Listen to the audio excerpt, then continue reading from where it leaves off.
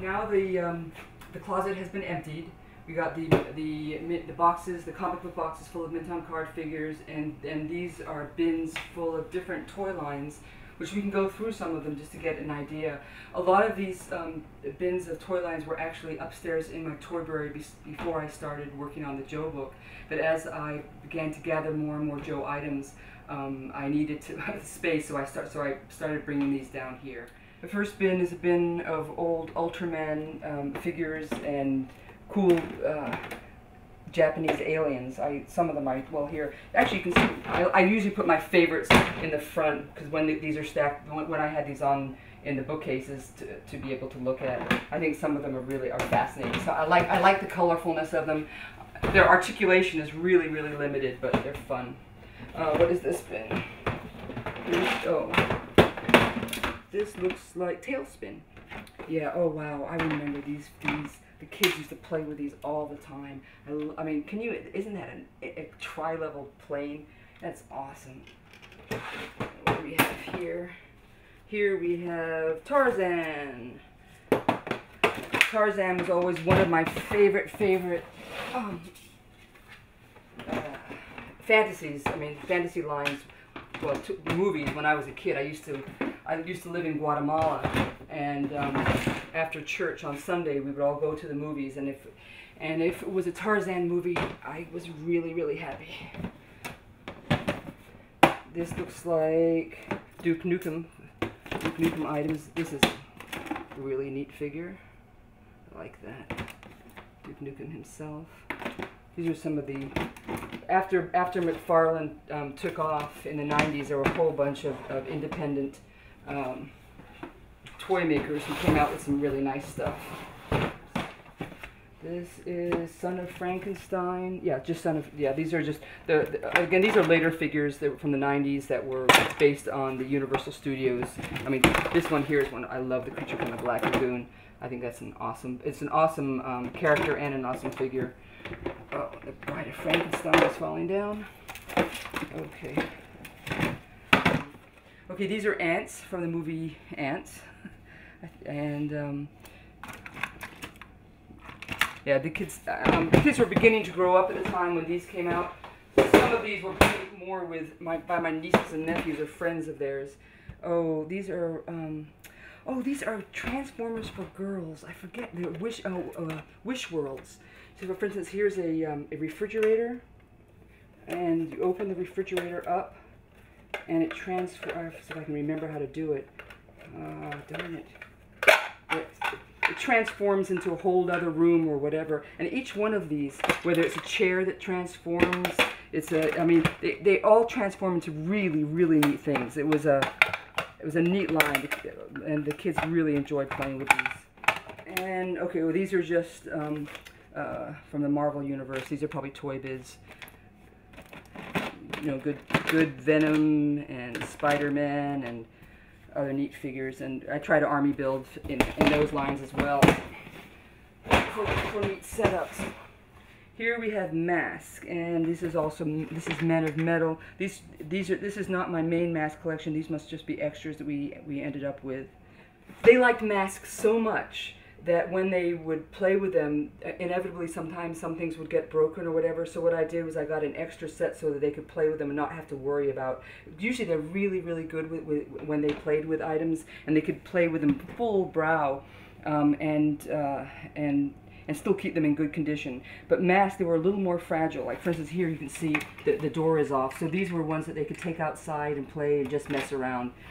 And so we had two separate sets of masks. Okay, these are, just McDonald's toys, because I started collecting toys when the kids were really young, and as they would, and with Happy Meals we would pick them up. Some of them are kind of neat. This looks like, oh wow, these are Street Sharks. And I guess I think I was able to get all of the Street Sharks, every one of them. I think some of them are really kind of neat. The kids didn't play with them as much. I don't know why. Here we have, this is more Toy Biz X-Men based item. Here you have some the play sets by Galoob. There's Transformer play set. I mean, excuse me. Why did I say Transformer? I meant Terminator, and there's this is some aliens things. Most of these are Galoob play sets in here. Looks like Scooby-Doo and Friends.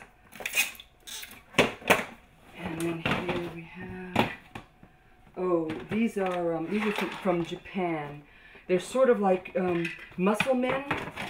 Well, they were muscle men that were released at the same time muscle men were released in the U.S., but these were released in Japan. These are actually one of my older son's favorite lines. Well, not favorite lines, but he enjoyed them a lot. Okay, yeah, these are all Exo Squad figures.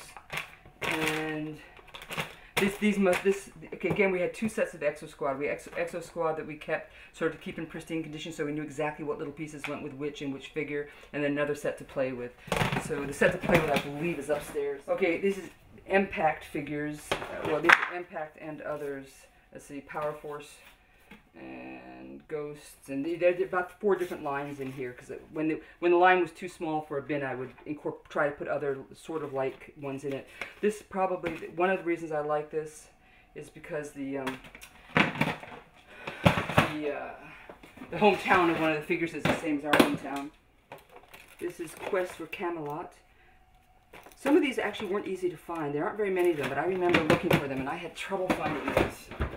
Okay, here are some Star Trek and little mini sets. I like the Borg and the... What's the Borg spaceship called? Just the Borg cube or whatever. Cube, yeah, I like the cube. I even like the name of it. It's kind of neat. Let me get in there. Okay, this is just, these are older Mickey Mouse, Disney type things. So what are these? Toonsylvania. Oh, yeah. Oh, the kids played with these a lot. Yeah, these were just sort of a silly look at Universal monsters.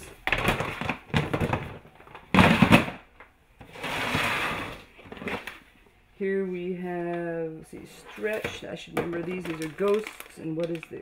These aren't Casper, are they? Looks like Casper. Yeah, I guess they are. Okay. And this just looks like an assortment of stuff. Ratfink and other... Again, just I enjoy silly stuff. In fact, I enjoy silly stuff more than my kids did. Okay, this is for the most part, I didn't collect past the year 2000. I obviously collected past the year 2000 with Joe's for the book, but for the most part, I really only very rarely picked up other stuff. This is one of the times when I did. This is some of the early Harry Potter stuff that I picked up, mainly because my nieces were coming to visit, and they love Harry Potter. And so did I already do that? Yeah, so I got those for them to play with.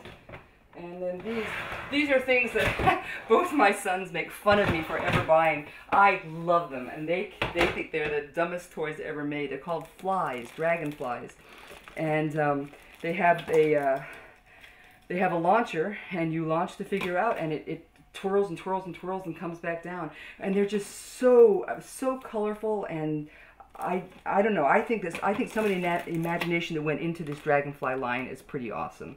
But I seem to be the only person that thinks that. I've never met anybody else who likes the Dragonfly line. Oh, these are Godzilla. These are older Godzilla figures. Oh no, not all older. There's a combination, it looks like.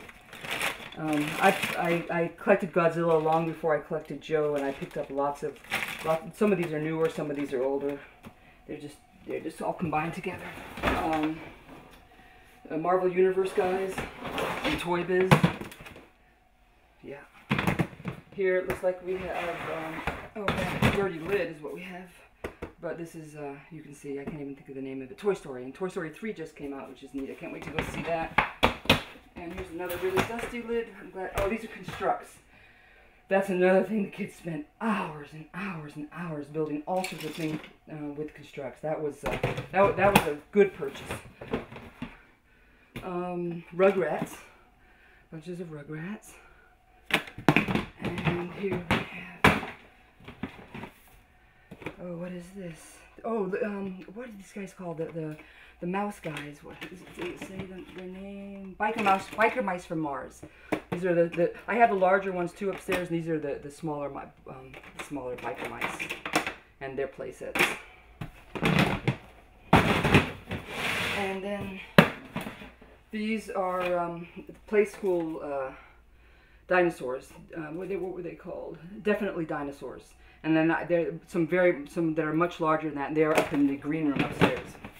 And then, oh wow, I remember these are some of the first things I bought. These are Alvin and the Chipmunks, and it came with whatever this guy's name is, I can't remember. And they used to, and there's an actual theater, and kids would set the theater up and have all these really cool plays that they would do with the figures. It looks like it's not just Alvin Chipmunks in here. This is also here, and that's what is the name of that line? Hopefully I have something here that will remind me. No. It's Teddy Ruxpin, that's it. Those are Teddy Ruxpin figures. So, this looks like an assortment of Transformer knockoffs. That's what these are. These are all Transformer knockoffs. There might be a real Transformer or two in here, but most of them are knockoffs. It's like something apes. Hold on. Space apes. No, space monkeys. Space monkeys, that's what they are. And yeah, I wish I had time to pull all this stuff out. Some of it's so awesome. Transformers for toddlers. These are Transformers. These are letter Transformers. They turn into, like this one here, turns into a robot. And whether letters or numbers. And it's something that my kids loved to play with these when they were really young. These came out in the mid-'80s, I think. And then what do we have here? Here we have more Marvel Universe guys. Yep. Oh, there's a Toy Fair exclusive. There's Silver Surfer. And then here we have Quake. Again, I think this is another independent one. Who is the name of the Resaurus? And some neat looking figures. I like him. I think he's big, but they're heavy, and they're not the kind of plastic that there's a little bit too rubbery. They're more like the really modern figures. I still prefer the feel of the 80s and the early 90s. Who is the name of? Oh yeah, these are Vortec. These are the other mask. Sort of their vehicles that transform and do neat things. It says Vortec Undercover Conversion Squad. And these are Chaos, Puppet Master, and other independent. These are some of the ones that first started coming out after McFarlane began, when the toy industry really did a drastic change to much more detail, but a more rubbery plastic. The Duplos that we showed with the numbers and letters. These are Duplos that turn into different shapes, like circles and squares that you transform into other things.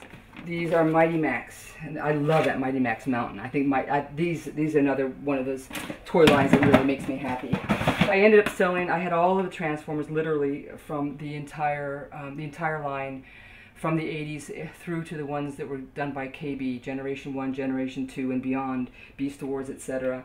And I ended up selling all of them to a man in Florida who had lost his entire collection in a hurricane, and he headed up one of the largest Transformer sites, and it worked out well for me. I needed the money so that I could buy more Joes, and he needed and it was an opportunity for him to get an entire collection mint complete with the packaging. So he drove up from Florida with his wife, and he took my Transformers, but I had some extras of some, and these were some extras that I held on to. These are Men of Metal. These are another military line. Here's a sailor, and they came with this case that you would keep them in. They all had their own medals that you put them in. This one's Bomb Expert. Here is Bomber. This is Infantryman.